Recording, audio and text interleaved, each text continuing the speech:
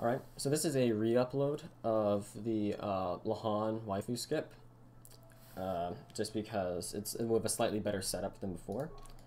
So, this time we're doing an AMG without opening a menu, so there's no need to open the map. You can just do the good old Alt 4 during a quick save or quick load, and then unpause the game using a double menu. So what you can just do now is just walk straight forward, let it trigger. As soon as it does, you can cancel the deal. You don't have to switch party members, any of that. As soon as she speaks, you can use a force power, and you can just talk to her, and you're all set. And so yeah, that's the updated version of this.